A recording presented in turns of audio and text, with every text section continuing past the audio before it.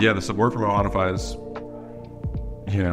pretty amazing. I mean, the fact that it's real people that we work with and that are down here in the office that truly know the ins and outs of the platform is very refreshing. I think pretty much all the other technology solutions that we use today, customer service is outsourced. That's kind of the typical take. And it takes a couple layers to get to someone if you're having a real problem that can help.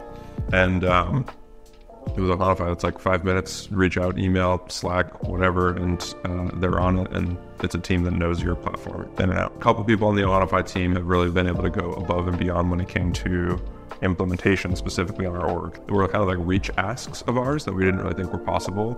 And specifically Daniel Zeter and Chris O'Neill were able to tackle some of the integration problems that we never really thought we were going to actually see that realized. It was kind of a reach of an ask, and they, over the course of a week, kind of solutioned through what that would look like to implement, and we do it every day now, and it's really cool just to see a reach, achieved so quickly.